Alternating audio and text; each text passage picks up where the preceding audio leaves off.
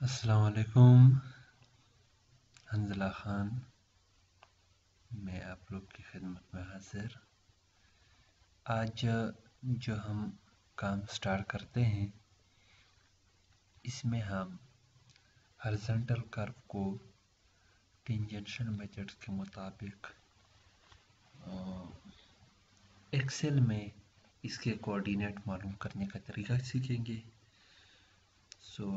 ये बहुत ही आसान है और इसमें हम फार्मूलों के ज़रिए इसके कोऑर्डिनेट मालूम करेंगे, यानी उसका पूरा टेबल जो है उसमें हम फार्मूले के मुताबिक एक प्रोफार्मा बना लेंगे पहले एक खाना, उसके बाद बाकी जो वैल्यू है वो हम आसानी के साथ मालूम कर सकते हैं।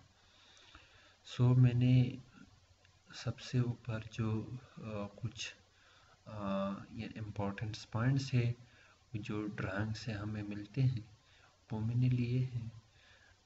उसमें से हमने पहले जो लिखा है वो ये है कि आईपी चेनेज।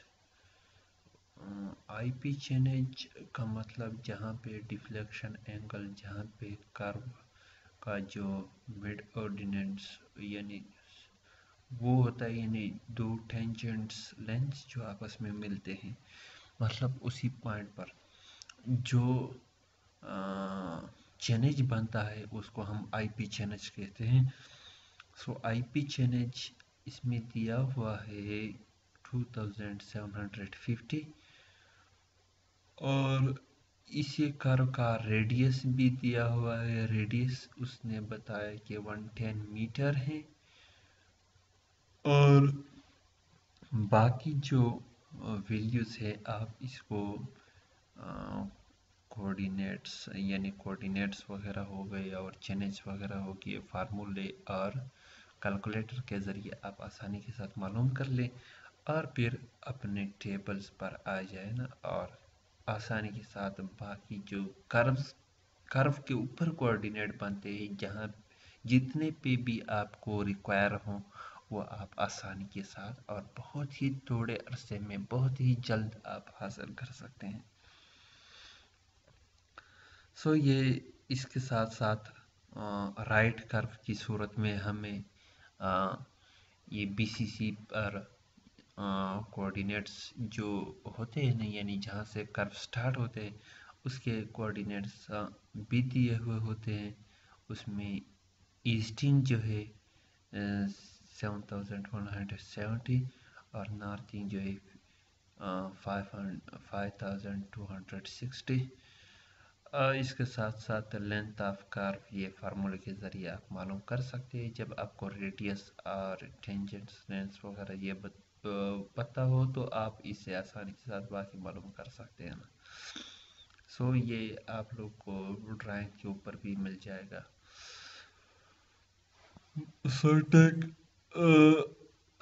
अब ये करते हैं कि इसमें टेबल्स पर आ जाते हैं। टेबल्स का जो ऊपर मैंने ये हेडिंग्स वगैरह दिए हैं, हेडिंग्स में पहला हेडिंग जो है वो चेनेज का है, दूसरा इंटरवल का है, तीसरा थर्ड जो टेंजेंशियल एंगल है, चौथा कॉर्ड डिस्टेंस और पांचवा जो है वो फुल सर्कल बेरिंग। उसके साथ साथ छठा ईस्टिंग कोऑर्डिनेट्स हो गया, इसका नॉर्थिंग कोऑर्डिनेट्स।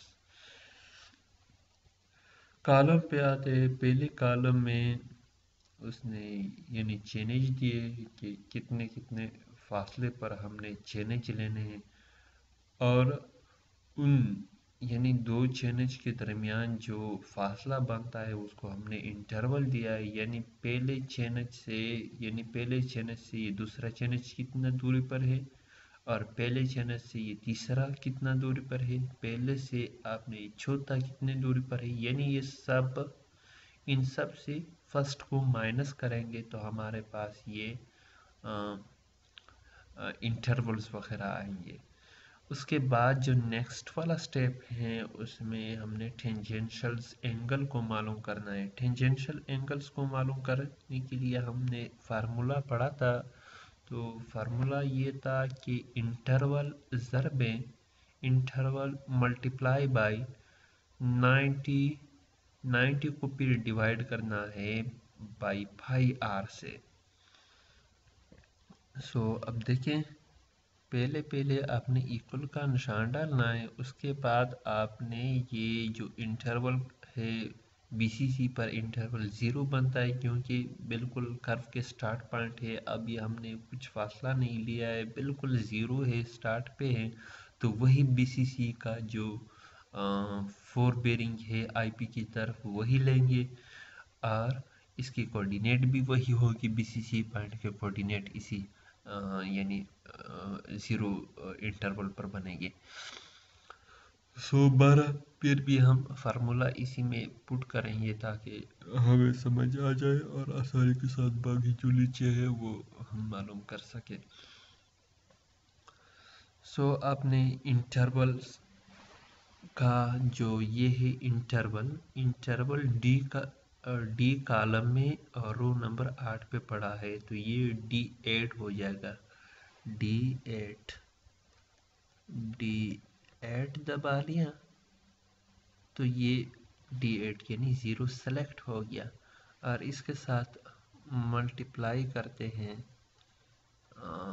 मल्टीप्लाई को शिफ्ट 8 के साथ मल्टीप्लाई वाला स्टार साइन आ जाएगा और उसके बाद ये 90 पाई आर को मैं ब्रैकेट में लिखता हूँ ताकि ये पूरा हो जाए 90 और ये बट्टे का साइन है ये इंटर वाले बटन के साथ बिल्कुल। और उसके बाद फिर आपने ये छोटी ब्रैकेट लेना है क्योंकि दो हिस्से हैं, एक पाई है और एक आर है। इसको ज़रब करने के लिए अगर आपने ये नहीं लिया तो आपका जवाब गलत आएगा। 3.1415 ये पाई की वैल्यू है। मल्टीप्लाई करता हूँ इसको, मैं पूरा नहीं लिखता हूँ, पाई की वैल्यू और भी है मज़ीद इशारे के बाद डिजिट्स है इसमें। सो मल्टीप्लाई करता हूँ रेडियस के साथ, रेडियस इसमें दिया हुआ है ऊपर 110 दिया हुआ है, सो 110 इसके साथ ज़रा कर लेता हूँ। अब ब्रैकेट्स को बंद कर लेते हैं, ठीक है। अब इंटर कर ले तो हमारा ये टेंजेंशियल एंगल्स आ जाएगा, ठीक है। सो ये 0 इसलिए आया कि 0 इंटरवल हमारा 0 था, सो 0 के साथ जो भी अदद ज़रब करेंगे तो उसका जवाब भी 0 बनेगा। सो कार्ड डिस्टेंस भी 0 होगा क्योंकि इंटरवल 0 है, तो कार्ड डिस्टेंस में हम साइन को जब हम लेंगे साइन 0, तो साइन 0 की वैल्यू है वो 0 आता है। सो बाकी जो इसके साथ ज़रब होंगे R और 2 तो वही 0 बनेगा। सो कार्ड डिस्टेंस के लिए हम sign of tangential angle ज़रब R ज़रब 2, लेकिन यहाँ पर आप ख्याल रखें कि साइन के फौरन बाद आपने इन टेंजेंशियल एंगल को ये नहीं इंटर नहीं करना है, आपने यहाँ पे रेडियन भी साथ लिखना है। सो देखें, पहले इक्वल का निशान, उसके बाद साइन और उसके बाद छोटी ब्रैकेट स्टार्ट और उसके बाद रेडियन RADIANS रेडियंस, फिर छोटी ब्रैकेट स्टार्ट, फिर अब यहाँ पर ये टेंजेंशियल एंगल्स का जो कॉलम बनता है वो बनता है E8 ओहो E8 बन गया, सेलेक्ट हो गया। अब ये भी क्लोज करो और पहला वाला रेडियन वाला क्लोज कर लो। अब मल्टीप्लाई करो इनके साथ, मल्टीप्लाई करो इसके साथ 110 और मल्टीप्लाई करो इसके साथ 2। So sine radiance E8 multiply bracket को क्लोज किया तो ये मल्टीप्लाई 110 और ये 2, सो ये हो गया। अब इंटर कर लें, ये भी 0 हो गया। उसका जो नेक्स्ट वाला ये बनता है कॉलम में जो यानी होल सर्कल है, होल सर्कल इसी में हम प्लस करते हैं होल सर्कल, यानी होल सर्कल बेरिंग में हम टेंजेंशियल एंगल को प्लस करते हैं।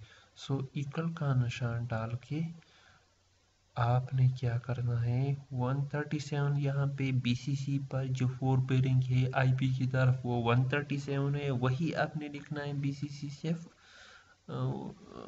आईपी की तरफ, और वहाँ पर 137 था। अब टेंजेंशियल एंगल, इसमें टेंजेंशियल एंगल जो है वो ये है कि इसमें हमने प्लस करना है, प्लस करे टेंजेंशियल एंगल। टेंजेंशियल एंगल हमने ये पिछले इसमें मालूम किया है वो 0 है। सो आपने सिर्फ 0 साथ नहीं लिखना है, बल्कि इसी का जो ये बनता है ई, यानी कोऑर्डिनेट जिससे इस तरह होते हैं नहीं, यानी एक्स एक्सेस वाई एक्सेस को देखना है। सो ई कॉलम है और 8 रो है। यहाँ पर हमने ये टेंजेंशियल एंगल इसका शो किया था कि इस खाने में टेंजेंशियल एंगल है। सो ये बनेगा E8, E8 देखिए सेलेक्ट हो गया 0। सो अब इसको इंटर करते हैं तो ये वही चीज़ बनेगा। उसके बाद अगले जो स्टेप है वो ईस्टिंग मालूम करना है। ईस्टिंग यानी जिस पॉइंट का हमें कोऑर्डिनेट रिक्वायर हो उसके ईस्टिंग को मालूम करने के लिए हम साइन लेंगे। तो ये भी तरीकाकार वही है, आप पहले इक्वल का निशान, उसके बाद साइन, साइन साइन, और उसके बाद छोटी ब्रैकेट और रेडियन और रेडियंस, फिर छोटी ब्रैकेट स्टार्ट, और उसके बाद होल सर्कल बेरिंग पे आजा। होल सर्कल बेरिंग की ये है 137, यहाँ पे G8 में बनता है। सो G8 में 137 इंटर नहीं करता। अगर 137 इंटर करेंगे तो आपका फार्मूला नहीं बनेगा, बल्कि 137 ये आएगा। सो फिर वो कॉपी हो जाएगा G8। सो सेलेक्ट हो गया। अब इनको क्लोज करो, ये भी क्लोज हो गया। अच्छा, एक और इसमें ये है कि आपने साइन से पहले भी आपने ये वो लगाना है ताकि अगला नंबर जो है वो वुड मॉस मेथड से मुताबिक हो जाए।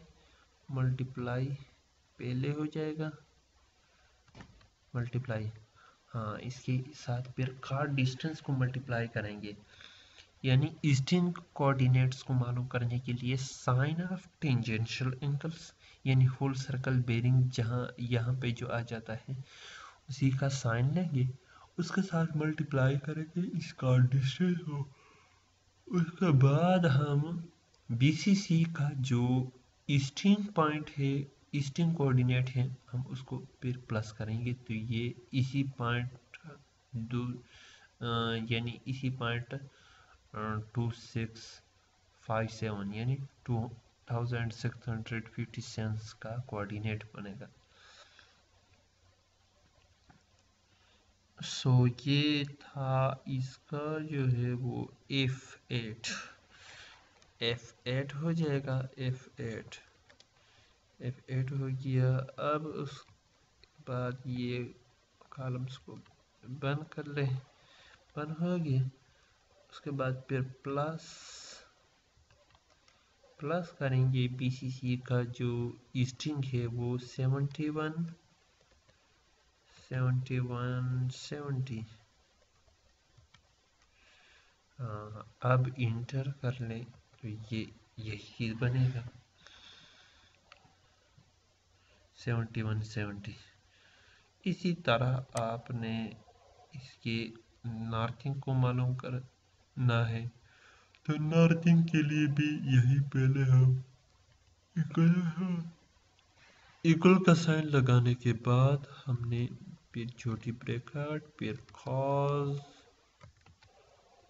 और खास के बाद फिर छोटी ब्रैकेट स्टार्ट, फिर रेडियन, फिर छोटी ब्रैकेट स्टार्ट, फिर हमने होल सर्कल बेरिंग, यहाँ पे whole circle bearing G8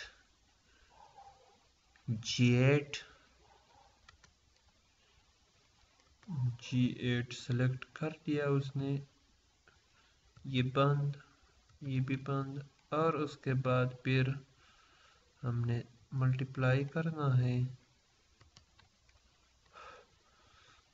card distance के साथ, ये हो गया F8 हो जाएगा, F8। उसके बाद फिर हमने इस छोटी ब्रैकेट को क्लोज करना है और इसके साथ फिर प्लस करना है नॉर्थिंग BCC पॉइंट, ये है 5260, 5260 बन गया। सो इंटर के सो हमारा कर्व साल हो गया। बाकी जितने पर भी आपको कोऑर्डिनेट की ज़रूरत पड़े, आप यहाँ पे इंटरवल में सिर्फ वैल्यू पुट करें, बाकी जवाब खुद ब खुद आएगा। अब आप लोग कहेंगे कि ये जवाब किस तरह आएगा, जवाब कोई है नहीं। अब देखिए, इस पर जाए, फार्मूला हमारा ऑलरेडी लगा हुआ है। यहाँ पर जब इसके राइट साइड पर जो बॉटम कॉर्नर है उस पर आप कर्सर को ले आए और वहाँ पर जब आप प्लस का निशान देख ले तो आपने रुकना है और माउस का लेफ्ट बटन दबा के रखना है, नीचे की तरफ माउस को स्क्रॉल करें। ये सारे टेंजेंशियल एंगल मालूम हो गए। इस तरह आप ये भी मालूम कर सकते हैं, कार्ड डिस्टेंस को भी मालूम कर सकते हैं। तो ये बने आपके कार्ड डिस्टेंस भी बन गए और ये आपके होल सर्कल बेरिंग भी मालूम हो गए और ये ला ला ला ला ला ब्ला ब्ला ब्ला ब्ला ब्ला ब्ला ब्ला ब्ला ब्ला ब्ला ब्ला ब्ला, ये बन गया ईस्टर्न का कोऑर्डिनेट्स और ये बने नॉर्थिंग कोऑर्डिनेट। ओके, सो हमारा कर्व सॉल्व हो गई। अब पहले वाले में जो मैंने ये कर्व हल किया था वो तकरीबन 3 हिस्सों में मैंने किया था। उसके पहले हिस्से में मैंने फिगर वगैरह बताया है, फिगर के मुख्तलिफ पार्ट्स हो गए कि IP जेनेज कहाँ पे होता है, डिफ्लेक्शन एंगल कहाँ पे होता है, और उसके साथ साथ कार्ड डिस्टेंस, ये इसके फार्मूले भी लिखवाए थे। दूसरे पार्ट्स में हमने इसके स्टेप्स पढ़े थे कि ये स्टेप जिस तरह ये मैंने फार्मूले अब इसमें पुट किए हैं, तो इसी फार्मूले को हमने पिछले वीडियो में मैंने एक कागज़ के ऊपर, एक पेज के ऊपर ये सारे स्टेप लिखवाए हैं। आप उसी वीडियोस को देख के वो स्टेप्स कवर कर सकते हैं, या इसी वीडियो में आपको यानी उम्मीद है समझ आ गया होगा। बहुत ही आसानी के साथ, यानी बहुत ही